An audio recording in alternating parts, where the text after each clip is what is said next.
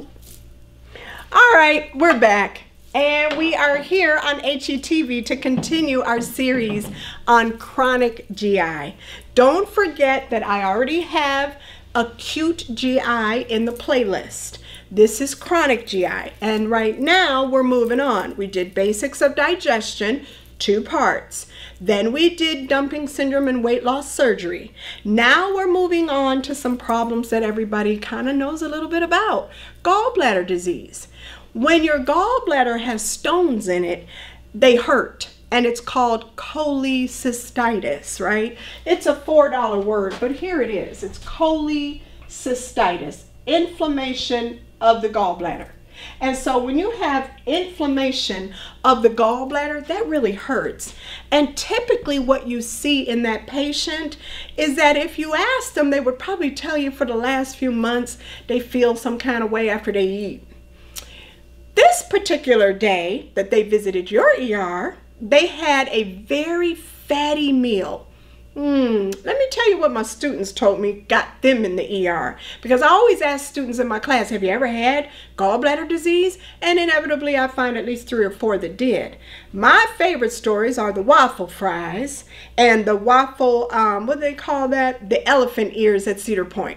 So one of my students ate an elephant ear at Cedar Point. She was pregnant. That'll play a role later. Somebody else had waffle fries from, where was that at? I thought it was Chick-fil-A.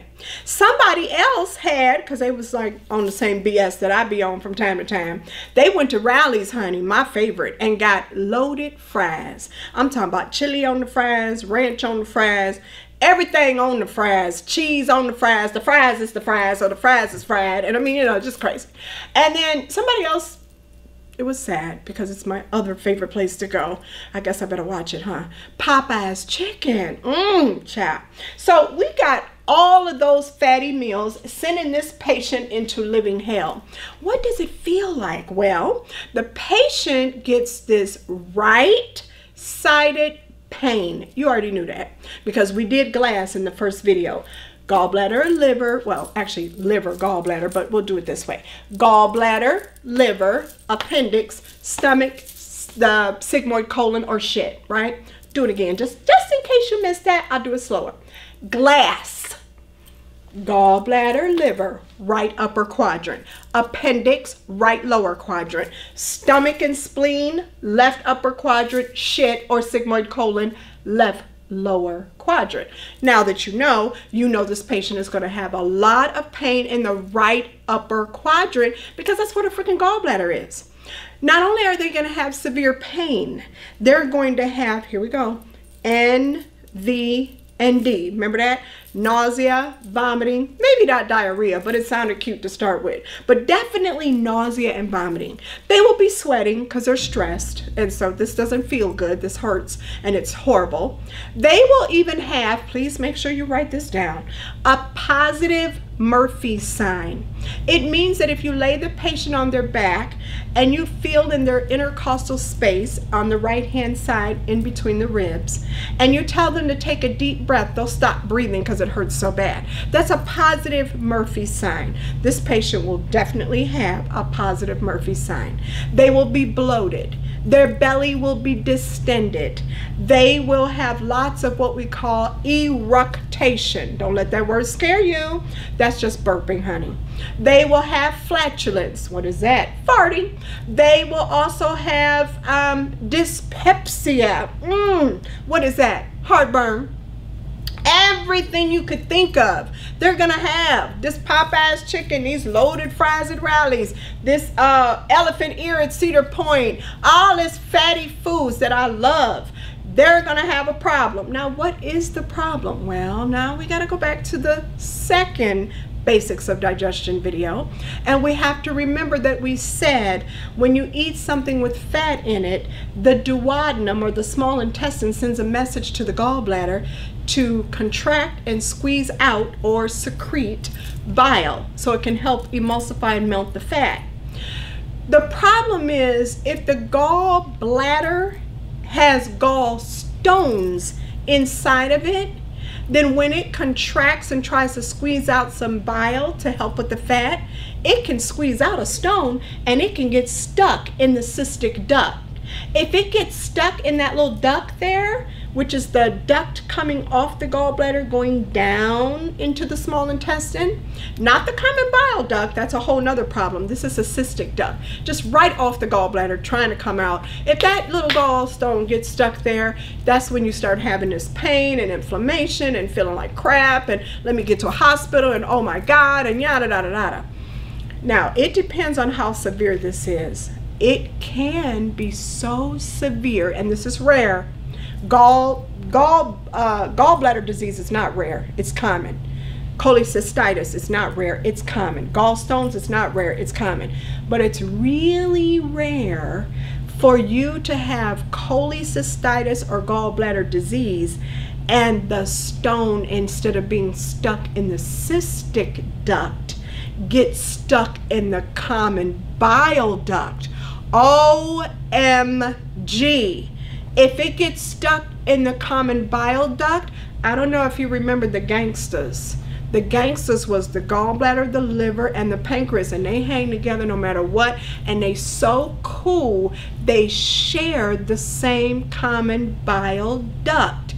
So if a stone gets stuck there, you're blocking the liver, you're blocking the gallbladder, which is a goner. You know, that was kind of just, you knew that already. But then did you know they're blocking the pancreas? When you do that, all hell breaks loose. Because what I'm trying to tell you is, even though it's rare, it's very, very often deadly. And that is, if a gallstone gets stuck in the common bile duct and causes pancreatitis, pancreatitis, as you know, is not a chronic issue, it's an acute deadly issue. So that's why you kind of lightweight care about the cholecystitis patient. And there's ways to know whether or not it's stuck in what duct, right? Because you're smart, you know there's some ways to know. So let's think about what if. Let's do the what if. What if the gallstone is stuck in the common bile duct? How will that look differently? First of all, the patient may be jaundice. Yellow. Where, Shelley? Their eyes. Yellow sclera. The patient may have clay-colored stools, because remember, it was the bile and bilirubin that gave the stool the color. The patient may have dark and even foamy urine. The urine is dark because it has bile and bilirubin in it. The patient will have labs that look terrible. Those labs will look like high white blood count. The liver labs, the AST and the ALT, will be really high. The bilirubin will be really high. This is all liver and pancreas and all this. Lipase will be super high, because lipase is the #1 pancreatitis lab. So you're gonna know if this is stuck in the common bile duct. And also remember that before you get this patient off to wherever they're going to get, diagnosed, you will have a little bit of information just based on how the patient's presenting, because that kind of pain is much more severe and that patient is much more sicker. Their blood pressure is super low and everything else is super high. The temp, the pulse, the respirations, they're high. This is awful. Now, to figure all this out, we do an ultrasound, and ultrasound can easily see gallstones. It's kind of simple. And ultrasounds are nice because they're not a lot of radiation and they're kind of safe, and we don't really think too much about them. They're just simple. But if that doesn't figure it out for us, or if we need a little bit more detailed studies, or if we think it's in the pancreas, we're going to do something called a HETV scan. I'm going to write that on the board because I really want you to know what I just said. HETV scan. And a HETV scan is a hepatobiliary immunodiagnostic scan. Yeah, you don't need to know that. All you need to know is that if the test spells this out, it's hepatobiliary immuno blah blah blah. Okay, that's how we do it. Now, so you know what hepato means. It means liver. Biliary means all the ducts. So you'll be okay with that. And so we might do something called a HETV scan if we think perhaps that this is involving the pancreas. We could also do something that maybe could remove the stone and diagnose the patient. That would be called an ERCP, an endoscopic retrograde, well, let's see, ERC, cholangiopancreatography. There, I got it out. Now, I'm going to say it fast. Endoscopic retrograde cholangiopancreatography, ERCP. Pain in your ass, you better believe it, because it will be spelled all the way out. But because you are thebomb.com, you're not going to get your little panties in a bunch and your drawers in a crunch, because you're going to remember that I said endoscopic, which is just an endoscopy. Then you got the R, which is retrograde, which is looking back. Then you got the choleangio, blah, blah, blah. Choley is gallbladder. And then you have the pancreatography, looking at the pancreas.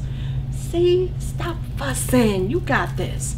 ERCP, okay? So these are the 3 tests involved in looking at a patient with gallbladder disease. Ultrasound, HETV scan, ERCP. Now, what are we doing for this patient as a nurse? Because those scans are cute, but you don't do scans. What are you doing as a nurse? Same shit, different day. You forgot, didn't you?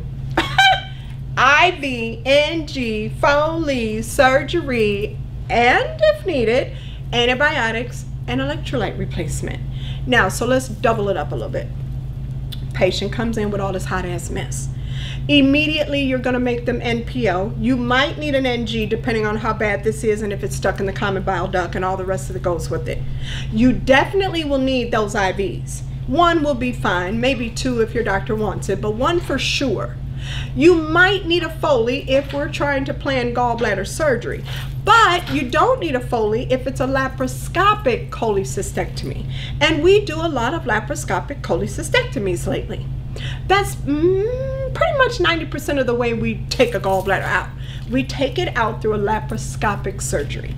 So you may not need that Foley after all, but you got the gist of it. You know this is what we do for GI. And because we said that all GI is dirty, if this patient, and they might, if this cholecystitis patient has a fever and chills and high white blood count and everything that goes with that, we might actually have to do some antibiotics. If the patient has been, let's just say they're a man. Oh, I'm not sexist. I love men, honey. But I'm saying men approach things very differently. They don't go to the hospital. They don't complain. They don't say nothing. They wait till the last minute when they're on death's door to say something. If the man has been throwing up for days and just not really talking about it, then he's lost a lot of electrolytes, and you can see how we might have to do electrolyte replacement. There you go. You got it. It's all GI. Now, I do want to say some things to you about this patient's management, right? You know that while we're NPO, it's kind of like easy does it, like you ain't doing nothing, you're just letting the belly rest. But this patient may get away without surgery. In fact, I'm going to tell you how it is. My students are crazy. I had an NCLEX review student who wanted to get through NCLEX first. She had a gallbladder attack. She went to the hospital. They told her, okay, we're going to take your gallbladder out. She's like, oh, no, you're not. Not so fast. You're not taking it out because I got a test next week. I'm going to pass that test first, and then I'll come back and see y'all. Now, she's crazy, but it's an example of how cholecystitis is not an emergency. She left that hospital. She made sure she didn't eat anything with fat in it at all. Matter of fact, she did something I could never do, which is eat rice every day. No pepper, nothing. No butter, nothing. No gravy, nothing. I don't even like rice, but if I did, I'd have to put all that salt, pepper, gravy, everything on it, honey, or some butter and sugar or something.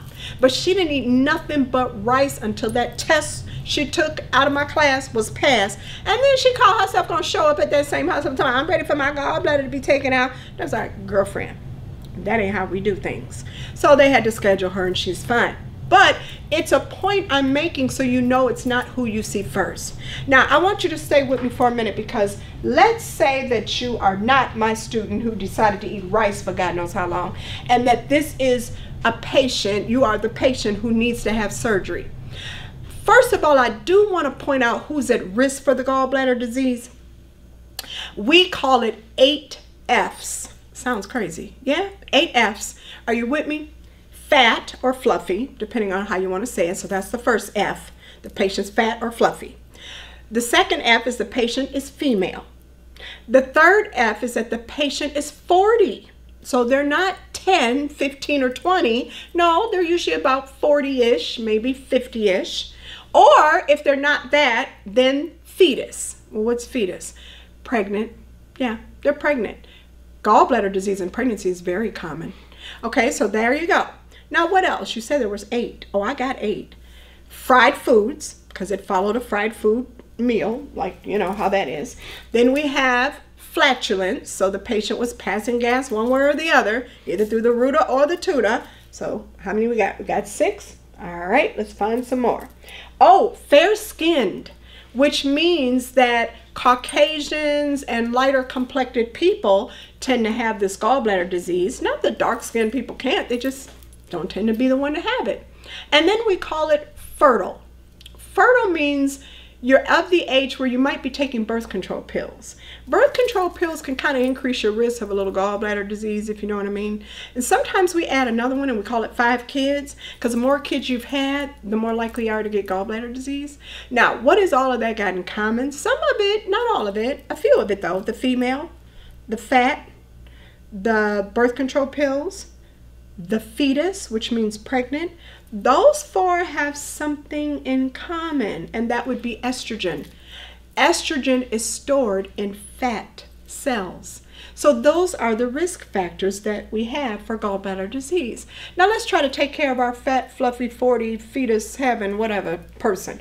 Let's go ahead and schedule them for surgery. This laparoscopic cholecystectomy, which is a handout in your actual packet, this is a surgery where we take something like, and give me a minute because I'm going to go over here and get a pencil or a pen or whatever. Here it is. I got it. Here I come, y'all.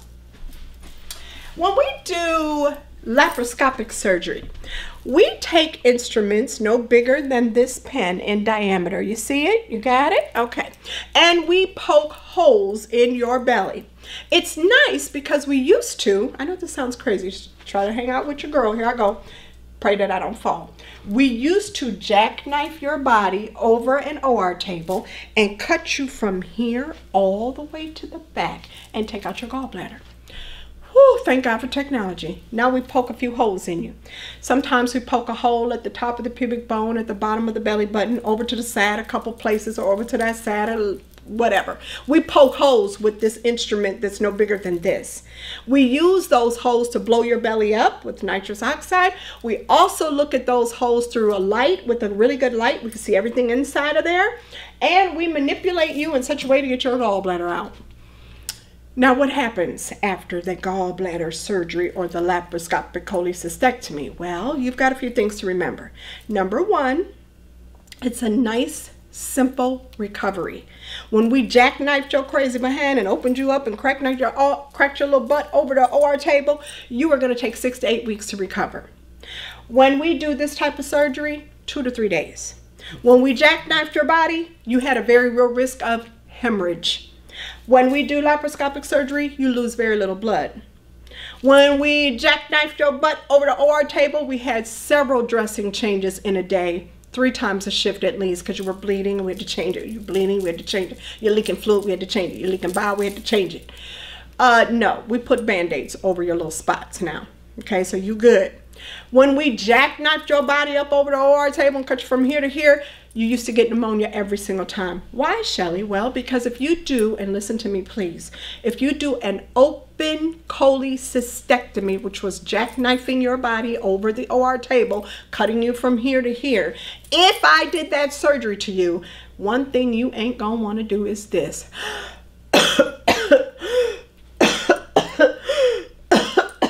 You are not going to want to cough and deep breathe, because every time you this hurts like hell and you'd rather not go there. So what do? You tend to shallowly breathe. You tend to breathe very low. You don't cough at all, and all that fluid and gunk stays in your lungs, gets infected, and then you get pneumonia.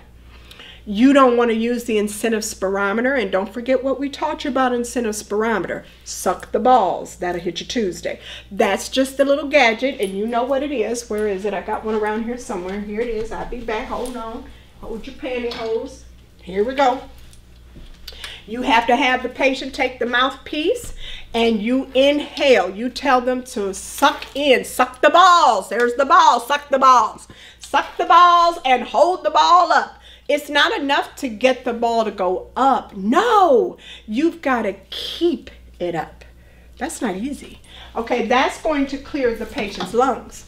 So yeah, you've got a few things as a nurse to do with any surgical patient. You knew that. Now, a few more things real quick though, is when a patient has had a laparoscopic cholecystectomy, they may have pain on the right-hand side that radiates to their shoulder.